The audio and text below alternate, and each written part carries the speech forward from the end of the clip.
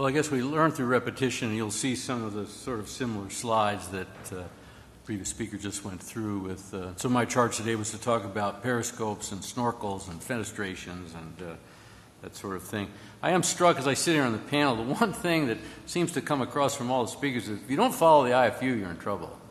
Basically, every time you try and push the device or do something, outside that IFU, you're in trouble.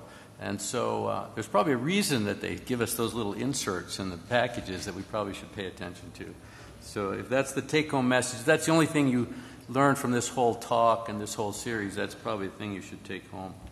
So these are my disclosures. So snorkels, periscopes, and fenestrations. Now the complexity of patients presenting with abdominal aortic aneurysm has clearly increased. Frequently, adequate proximal landing zones are inadequate, or there's a risk of migration that doesn't allow for the use of conventional devices. And so there are a variety of device modifications that have been proposed and utilized to treat these more complex abdominal aortic aneurysms. So we'll start with a couple of cases that we'll talk a little bit about. This was a 59-year-old male presented with a 6.4 centimeter aneurysm. He has a history of coronary disease, reduced EF, COPD, and tobacco abuse. And it was found actually just incidentally on an assessment for back pain. CT suggested that there was inadequate neck for EVAR, and he underwent angiographic evaluation and IVUS, and this was fairly early on. You can see that there's really a very short little neck between the that left renal artery and an inadequate neck for the conventional devices at the time that this patient was presented. Here you see a fenestration. We were placing an Atrium stent graft. This was a Cook device. And then here's an example of a fenestrated graft post-intervention. And again, having been able to obtain a seal through a healthier segment of that aorta, and that would not have been an option with the conventional devices at the time that patient was treated. Another one, this is a snorkel case. This was a 62-year-old female who presented with severe back pain and hypotension. This happened to be on Christmas Eve. These were ones you don't forget. Emergent CT demonstrated contained leaking abdominal aneurysm that was juxtarenal. She was urgently taken to our angio-OR where access was obtained both through the groins and the arms. And snorkels were placed actually in the renal arteries. And you can see this was the initial presentation, and you can see there are wires and stents in both renal arteries. And so this was a snorkel case that was done emergently, an attempt. There was really no other good option. She certainly could have been treated surgically, but this was the essence of time, and it worked out as a nice example of the Snorkel technique.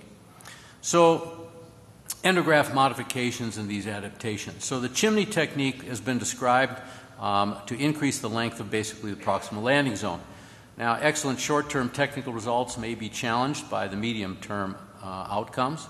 There have been some recent series, 13 of 41 patients who underwent a chimney EVAR suffered a major adverse event, including chimney stent thrombosis, type 1A endoleak, reintervention, 30-day in-hospital death, and a 25% decrease in estimated glomerular filtration rate after discharge. So the Kaplan-Meier estimated probability of freedom from major adverse events at 3 years was 57.9%. Now, fenestrated devices, and again, I'm old enough to have remembered when we were doing these on the back table, trying to make these.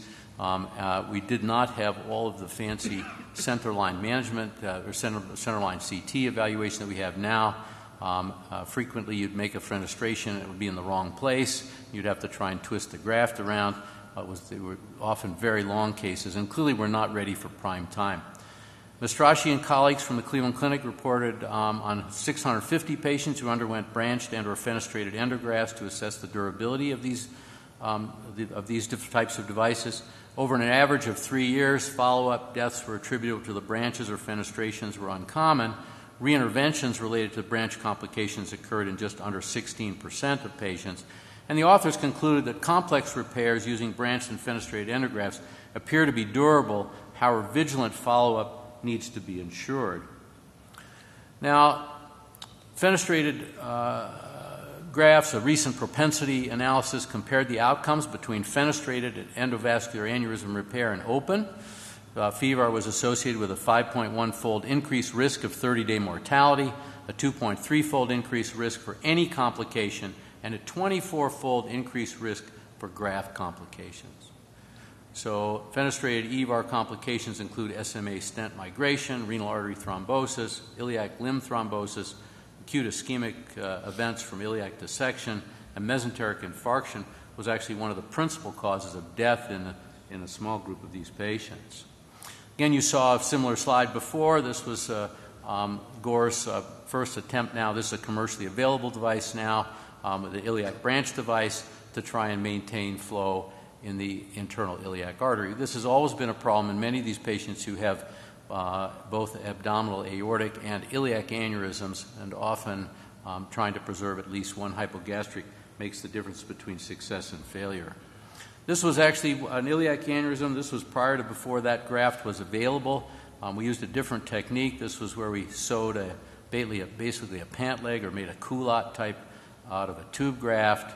You can see us, my fellows here, sewing this using Hager dilators, tied it, reinserted the device, and then placed it up across. And you can see the wire going into the hypogastric, and there's the final result. So this was actually predated, and this was obviously, these were long cases, lots of radiation. Now with a commercially available device, this is actually certainly improved. The development of branch endografts is ongoing, and there are multiple companies involved. And of course, I salivate when I go to the meetings and see these patients, these companies, and they show me their various branch devices.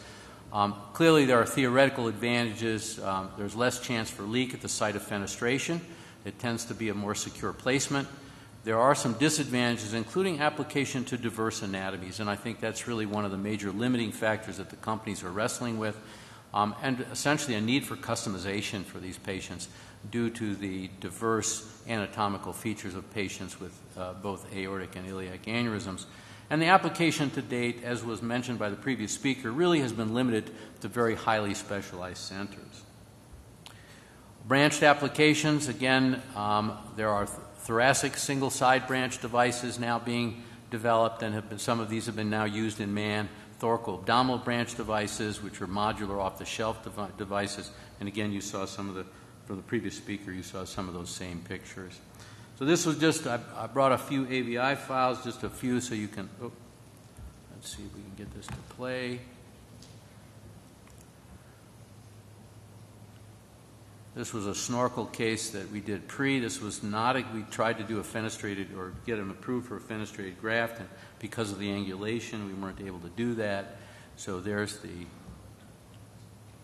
and essentially what we did was put a snorkel into that kidney and put a cuff up above that, crossing that snorkel, and we're able to get an adequate seal. Fenestrated device. You can see very short neck. You can see the calcified outline of that large fusiform aneurysm and an inadequate neck. And then this is what it looked like after the fenestration. You can see we were able to move up that seal, and you can just see a slight endoleak on that left side that did ultimately resolve. So in summary, what I'd leave you with is that new technology will improve results and extend the applications, provide for greater safety and comfort for these patients. Fenestrated and branch endografts will continue to evolve and will be hopefully more adaptable to a variety of different anatomies. The delivery systems clearly need improvement. You have to simplify the placement. You have to reduce the radiation exposure, which is not insignificant for the operator and the patient. And training programs. They'll need to recognize the added skills in both imaging and endovascular catheter skills that will be required to successfully place these devices. And again, I suspect that it will be, quite honestly, very specialized centers that really develop the expertise in these areas. Thank you for your attention. I'll be happy to entertain any questions. I have a question while we're waiting for anything from the audience. So with Z-Fen commercially available over the last few years and any of the other research devices that you may be involved in, have you seen your use of Snorkel devices or Snorkel configurations go down, or do you reserve them for certain situations, or how do you fit that into the algorithm? Yeah, that's a good question, and I think, very honestly, I was very cynical about the Snorkel devices at first. I didn't think they could possibly work. I saw some early cases and I thought, well, they'll never work. When Roy Greenberg was still alive and we had talked about it, he said, well, he didn't understand how they worked, but they worked. And so there were clearly situations like that woman I showed you, where there really was, again, short of doing an open operation and a suprarenal clamp, I mean, she was a candidate, and it worked out that we were able to fix her with Snorkels. And we've been surprised how well they do work for certain things. Now, we did Snorkel a fair number of internal iliac arteries, and that's worked out really very well, and we've used the Endologic device because of its configuration and design that I think lends itself to that. Quite frankly, I try and do a fenestrated graft whenever I can rather than a Snorkel for the juxtarenal aneurysms if we can. Again, I think we get into trouble because we have patients with angulation, or in fact there is really an inadequate neck. And so there have been some of those patients where we've basically been desperate. And frequently there are patients with, I'm not at all reluctant to send a patient for an open operation. I think it's the comorbidities that have contributed to our reluctance to send patients because they either have ischemic heart disease or significant obstructive lung disease that makes them poor candidates for open aneurysmectomy.